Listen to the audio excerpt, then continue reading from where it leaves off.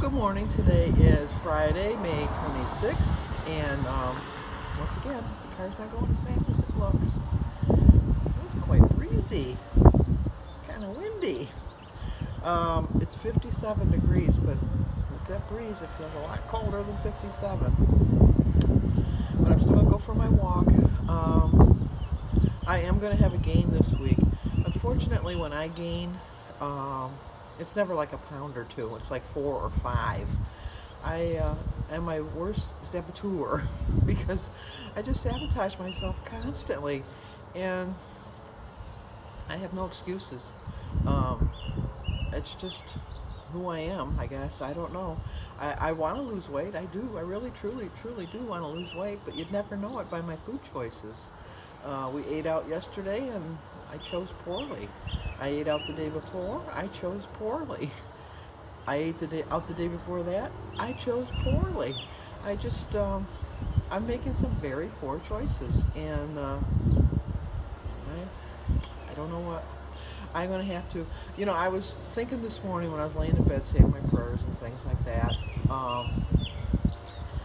that I said that May was going to be my month, and I looked at the, oh my gosh, it's chilly out here.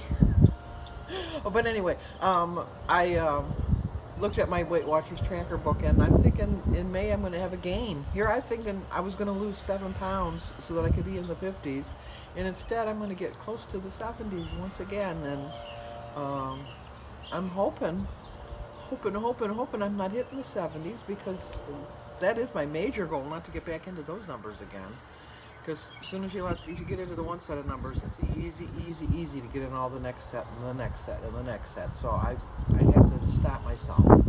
So I accomplished that much at least. I hate to always do stories, but you know, that's just who I am. I have so many friends that tell me I should write a book, but I'm not a writer. But anyway, I've lived in, since Jim and I have been married, we've lived in 4 different homes. And so I'm going to tell you a little story about our second home we lived in. It was in Detroit. We rented a house from the church. And like this would be my front door. My car would be right there. It was that close. And then like right there is the driveway for the church to get to the church rectory. And then where that sidewalk is there is where the school was that my kids went to. So when they were in the 2nd, the 4th, the 6th, and the 8th grade, I could look out any window and see them in class. And so they knew that they had to be good. But so anyway, when we first moved in, Jimmy was 4, and Danny wasn't born yet. And we had a Catholic priest that shouldn't have really been a Catholic priest. And right after we moved in, I got pregnant. New house, new baby, you know what they say. And does it have? Yep, no, just the two houses. I was gonna say, did every house I go in I had a new baby? But no, just the 2 houses. But anyway, so Jimmy was little, and this priest that shouldn't have been a priest, as it turned out, later left the priesthood, but you know, he shouldn't have been a priest. And just on a side note, it embarrasses me to admit that I'm a Catholic sometimes when I realize that all the abuse that the Catholic Church has condoned, and it bothers me. But anyway, neither here nor there. I'm strong in my faith, and I just feel that you'll be judged. So anyway, so Jimmy would always talk to this one particular priest who never really, like I said, should be a priest, and he was always like yelling at Jimmy and that, and he shouldn't have been doing this, and he shouldn't have been doing that, and you know, you should leave him in the house. It's dangerous with the driveway here, and you know, never mind that I was sitting right on the porch watching him. Hello. It's a little windy, so neighbors. And so the one day Jimmy was talking to him, and he came in the house. We went in the house for something, and I didn't realize, great mother that I am, that Jimmy had left out the back door to talk to this priest, I'm not going to say his name, who was parking his car in the garage that was parked in our backyard, basically, because we didn't have a backyard. And he had brought him Jim's Playboy magazines. So, because he said that he thought he might like to read some magazines, and he thought that the pictures in there looked really nice. So anyway, the priest then comes around to the front door, rings the doorbell, and I answered the door, and he's got this, magazine, and I'm thinking, why is this priest bringing me a Playboy magazine?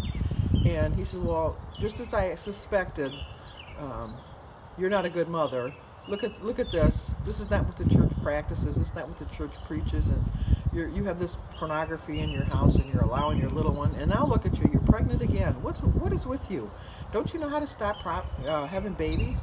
And I said, well, I thought being a Catholic, that was the whole point. You don't believe in birth control. Of course I'm going to get pregnant. Do you think I'm not going to ever have sex? And he says, oh, don't even talk to me. You're talking to a priest, and this is just ridiculous. And I'm going to talk to the pastor, and we're going to get you evicted because this is just ridiculous. I says, do what you got to do. I don't care.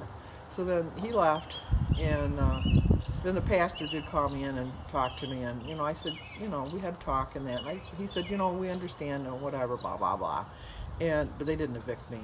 And probably 6 months later, the priest left because he was caught in a scandal involving an extramarital affair with a married woman in the parish. So let me just say, practice what you preach. So, but even with that, I'm still strong in my faith. And the second story, I shouldn't do two stories, but I'm going to do two stories, is the neighbor that we had on the other side. We had a neighbor on the other side, like on that side, and he was a nut. He really was. He was mental. Later in life, he got into a fight with the police, and rather than surrender, he set the house on fire and died in the house with his house burned to the ground. They completely demolished the house. So he was a nut. But anyway, he would always come over and complain. He always called the police on Jimmy, and because Jimmy was my oldest. And the one time the police came and they wanted to talk to this vandal that had damaged George's house. His name was George. And I said, well, what was his name? He said his name is Jimmy. That's all I know is Jimmy, that he's your son. And so I said, okay, let me go get Jimmy. So then I called Jimmy. Jimmy comes to the door, and at this time he's like 7. And he says, this is Jimmy. And I said, yeah, this is Jimmy. What did he do? He says, well, we're not really sure. We haven't talked to him yet because he won't answer the door, but he did file a complaint at the police station. Let me go over there and see what the problem is. So he goes over there and he comes back. And then the police come back and they go, we're not going to pay any attention to this claim. And I go, well, what was the claim? He was mad because when Jimmy walked across his lawn on the snow, that the snow got pressed down, and now he didn't have a pristine view of his snow. It had footprints in the snow. That just kind of gives you an idea how nutty he was. Jim and I just kind of avoided him. We had a workman come to our house one time to do some work on the second floor window, and he had to put his ladder into George's yard. And so the guy climbed up the ladder. He was a small, skinny little guy, and he was up on the second floor fixing the window, and George came out of the house and started rattling the ladder, saying, get off my property, get off my property. And the worker, I think he was a fireman or something, I don't know what the deal was, but he grabbed the side of he had gloves on, he grabbed the side of the ladder, and instead of walking the rungs down, slid the whole rung down, slid all the way down to the thing, and he jumped up and got right in George's face, and George was so startled, he ran in the house. He didn't give that workman any problems at it the rest of the time he was there fixing that window. Oh well. Okay, I gotta go. I gotta go for my walk. Hopefully I won't be too cold. That's not gonna happen. Okay, I'm back. It actually wasn't as cold as it was. I guess it was just a breeze that was kicking in before I left because it's beautiful out here. Of course, it's going to rain. It's supposed to rain today, tomorrow, Sunday, Monday, Tuesday, Wednesday, and Thursday. So I think I'm going to have to start some of my planting today. So when I get done talking to you, I'm going to do some planting. And then I'm going to go and take a shower. And then I have to mail David's phone back. And probably go pick out some new glasses. and then drive David to work. That's the extent of my plans today. I'm hoping I can make a good choice because my favorite Chinese restaurant is Pei Wei, and the Pei Wei is right by where I get my glasses at. So I'm trying to talk myself out of it. I'm not succeeding so far, but I'm going to try. I'm going to try really hard. So let's go do some planting. Okay, well, I obviously didn't do much filming today. I planted my flowers for the front yard. They look very nice. Just too tired to show you right now. But maybe I'll show you. I'll show you. Okay, I planted these. And in the back over here, those two, I'm going to try to put some perennials in there. I don't know how well it's going to work, but I'm going to try. And then I bought this one because there's no way I could get something that pretty. Got the flag out for Memorial Day. Kind of twisted because of the wind today. And then on this table, I did this one. I think I did a pretty good job. And climb over here. I did that one. Changed out my hummingbird feeders, cleaned them out and put some more food in. Still no hummingbird. They have enough water. Planted this one too. And then I'll plant that one.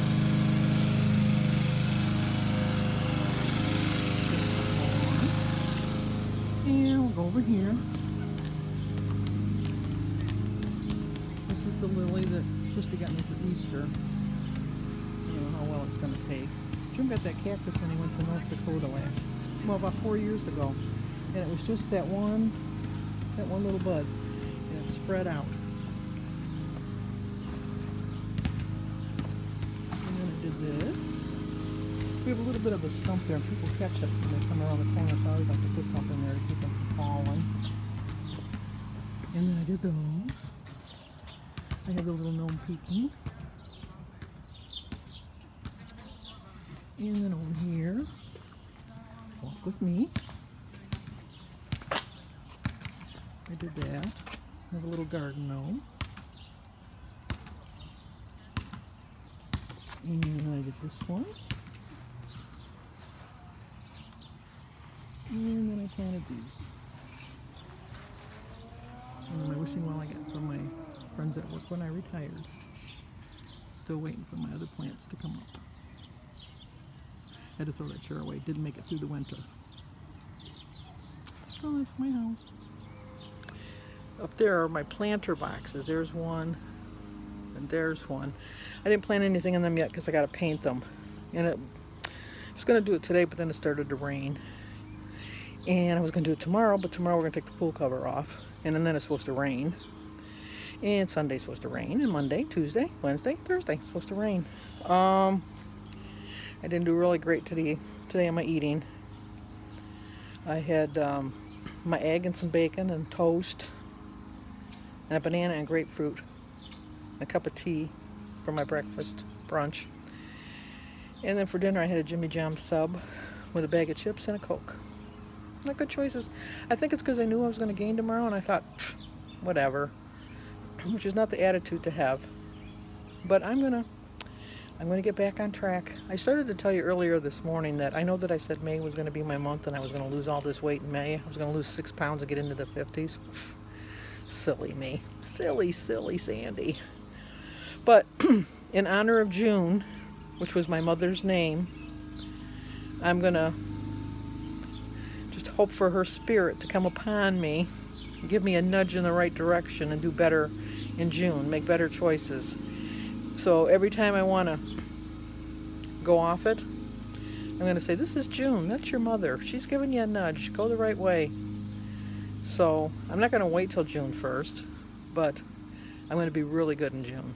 I really am, because I'm going to dedicate the month of June to my mother's memory. And hopefully that'll work. So, well, I got to go get David from work. They're closing the restaurant early today. There's not very much business. Most people went up north for the holiday. So I will see you guys in the morning.